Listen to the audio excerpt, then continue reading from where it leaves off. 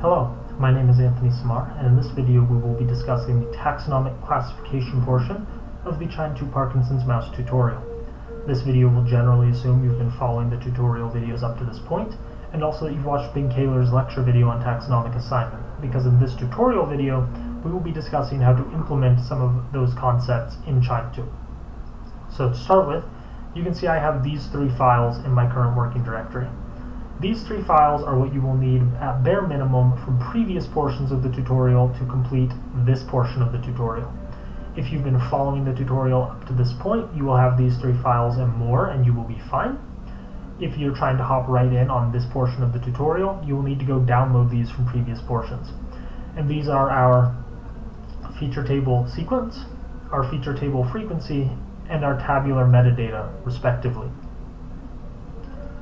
So, moving on to the tutorial itself, we have taxonomic classification. For this analysis, we will use a pre-trained naive Bayes machine learning classifier, which you may remember from Ben Kaler's lecture is perhaps the most common way to identify different taxa. This particular classifier was trained to differentiate taxa present in the 99% green genes 13.8 reference set trimmed to 250 base pairs of the V4 hypervariable region. Now, why do we care about that? We care because naive Bayes classifiers perform best when they're trained for the specific hypervariable region amplified. So if you're using a naive Bayes classifier that was trained on V4 data, or rather if your data is V4 data, you're going to want to use a machine learning classifier that was trained on V4 data. If you have V4 data and you use a classifier that wasn't trained on V4 data, you're not likely to get good results. So just keep that in mind when you're doing this. Make sure the classifier you use matches the data that you have. So let's actually get that classifier by using this wget command in the workshop server terminal. And you can see that went off fine, and we now have our classifier. And the next thing we'll do is run the command that's really the meat of this portion of the tutorial, and that's chime feature classifier sklearn. This will take our feature data sequence, the classifier we just downloaded, and it will produce a feature data taxonomy artifact.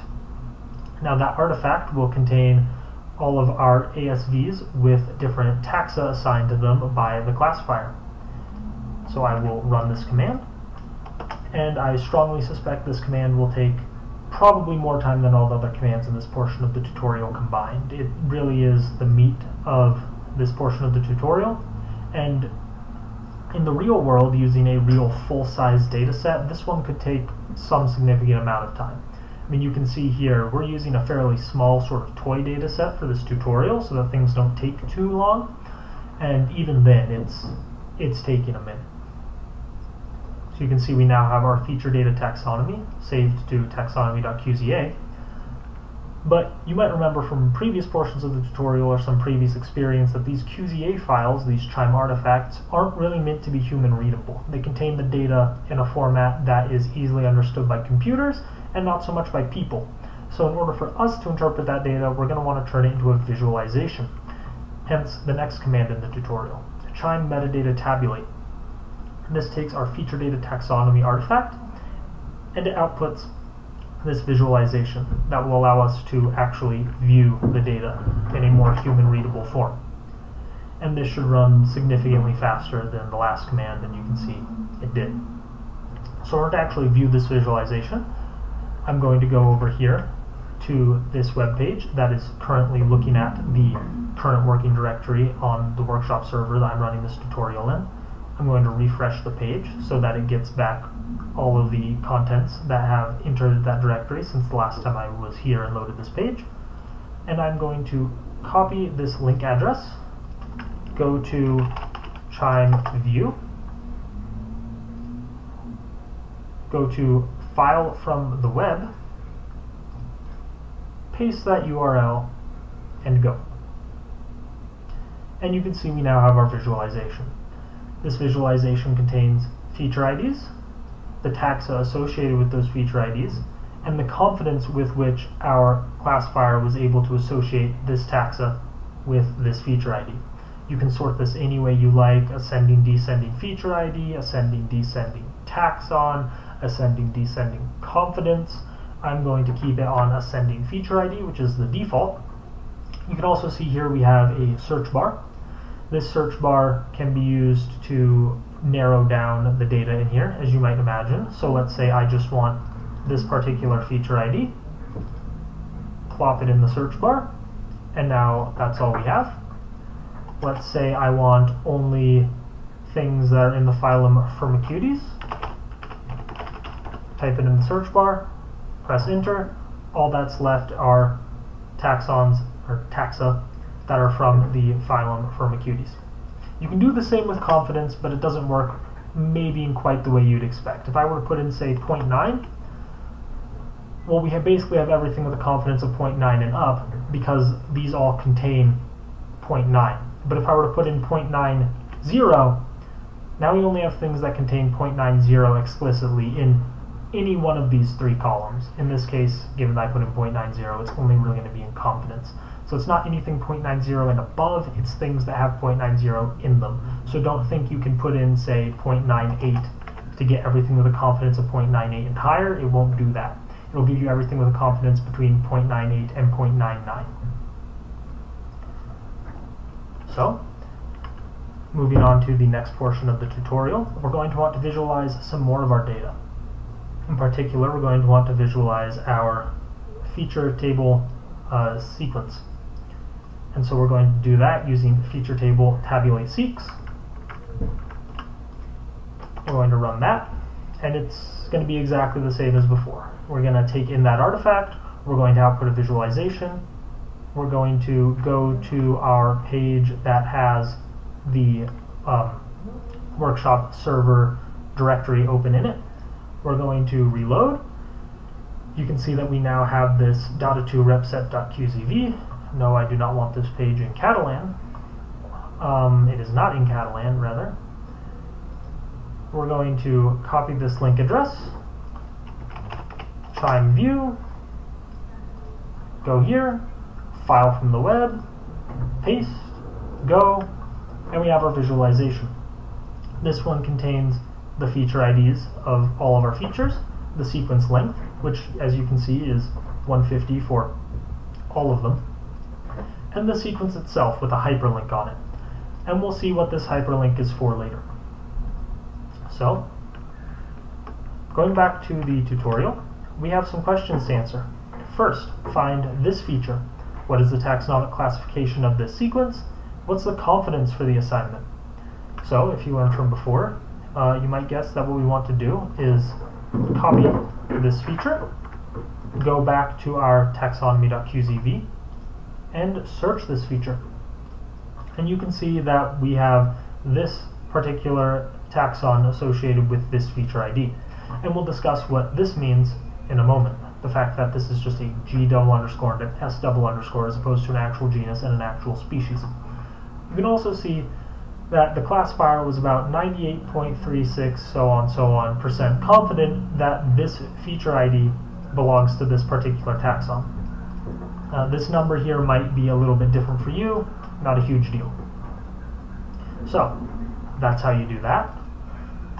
Let's clear this search bar and go back to the next question. How many features are classified as G acromantia? So, what we're going to do is double click this, copy, paste it in here, and you can see we have two G acromantia features. And in fact, these are both classified as the species Mucinophila with a very high confidence. So you can see we have these two features, both the same taxon, both very high confidence. And at this point, I think it is worthwhile to address these notes because we've now seen both of them. First, you might notice that some features do not have taxonomic assignments, which for the Green Genes database is indicated by a blank string at the level, e.g. G double underscore. These indicate that there is not enough information for the Green Genes database to differentiate members of that clade, either due to ambiguity in the database or because the gene region being sequenced doesn't provide the resolution to distinguish members of that clade. So if we go back to our visualization and we get rid of this, you can see, here we have family, genus, and species, double underscore. Let's actually resort by feature ID low high. I don't know why it wasn't sorted correctly there. My apologies. But yeah, let's look at this example instead. So we can see we have genus and species is just G double underscore and S double underscore. So what that means is that the database itself doesn't have enough data to determine what genus or what species this particular feature was. It could get it to kingdom, phylum, and class, order, and family. Genus and species, it doesn't know. And there is another kind of missing data, which is something like this. You can see we have a genus, but we don't even have an S double underscore for species. We just have nothing. That comes from the case where Q2 feature classifier cannot reliably classify the ASV to a deeper level. In those cases, incomplete taxonomy strings will be provided. So, in other words, the ones where we see the level double underscore come from the Green Genes database, not having enough data to differentiate that taxon to that level. And the ones where we don't see the letter or double underscores at all means that Q2 feature classifier with your given classifier wasn't able to assert what that was at that level. The next note, you might notice that one ASV has the same taxonomic assignment as another. That is perfectly normal, and in fact we did see that with G. acromantia here. Unique ASVs do not necessarily map to unique taxonomic groups, which makes perfect sense. If you're gathering a bunch of data, especially if you're gathering a bunch of data from the same kind of area, you might get data from the same thing, and that's perfectly fine. So, now that we've addressed those two notes, let's move on to the third question.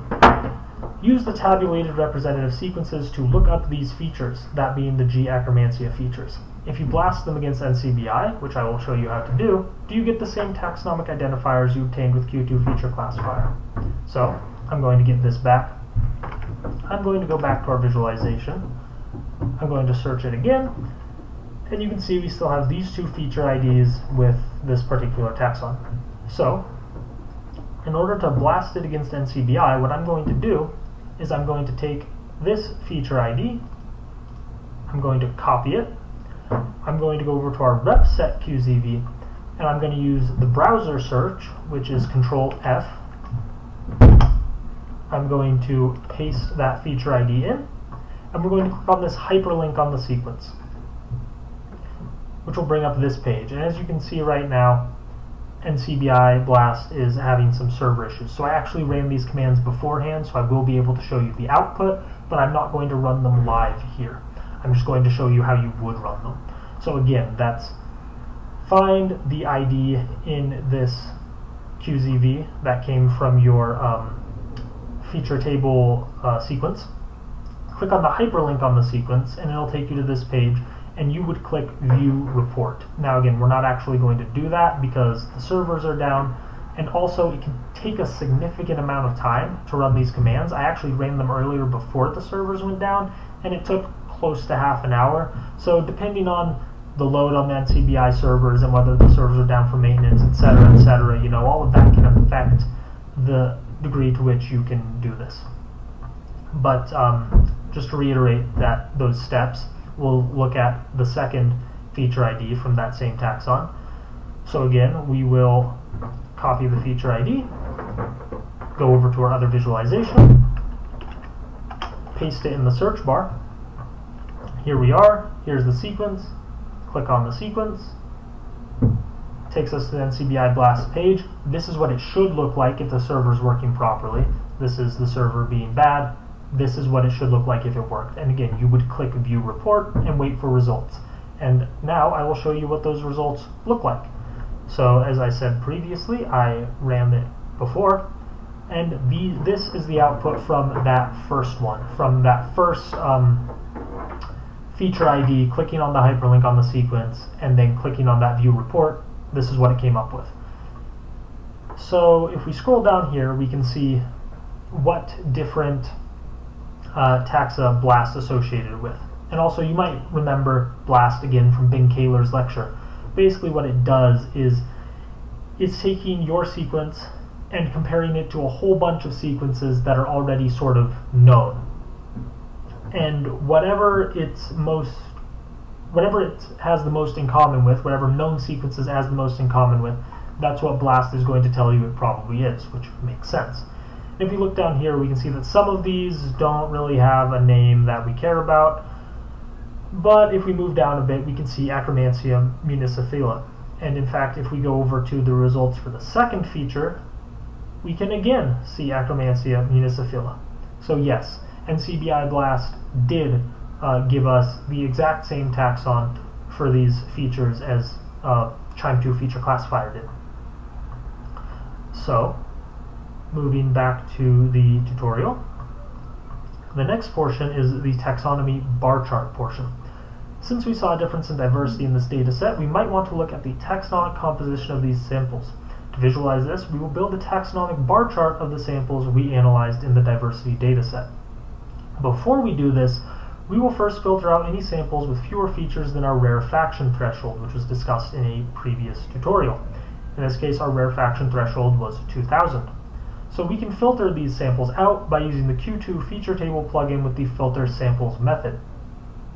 That is going to take our feature table frequency, our minimum frequency, in this case 2000, and is going to output a new artifact of feature table frequency that has been filtered.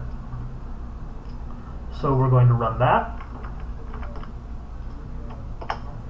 to get this table2k.qza, which again is pretty much the same as data2table.qza, only any features with less than 2000 sequences have been removed.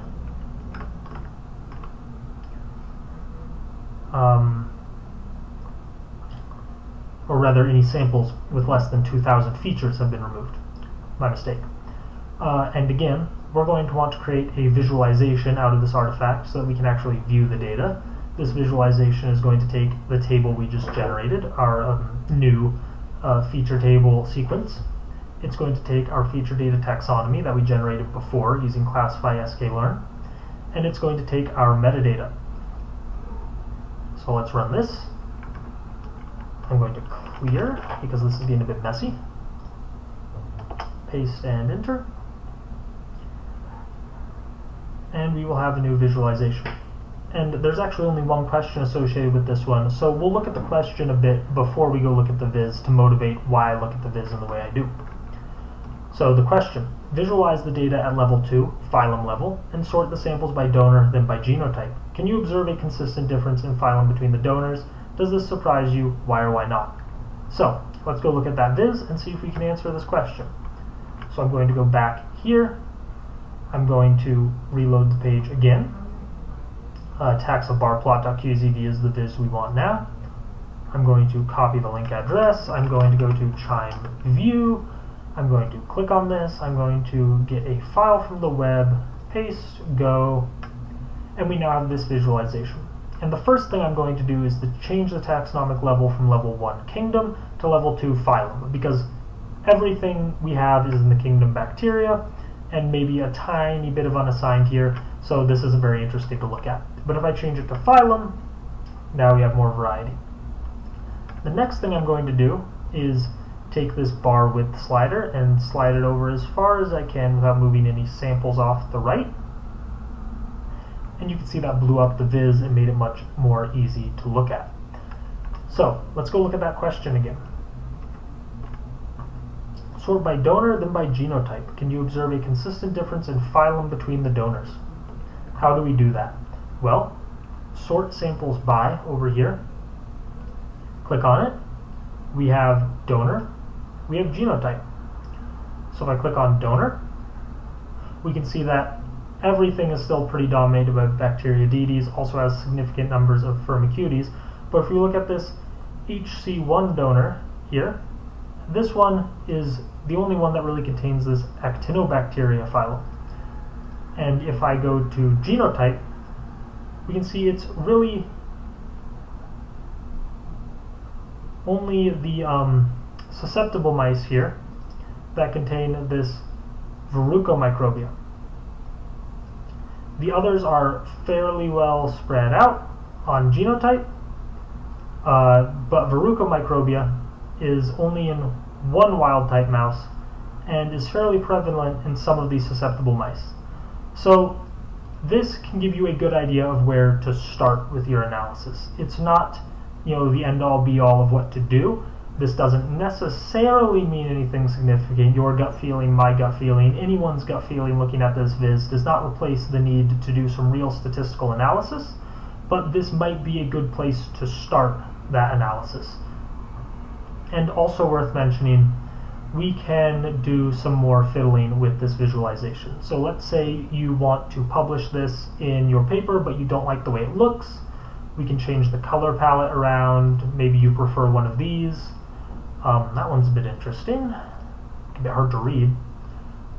I kind of like the default one. We can also sort ascending or descending, and so on.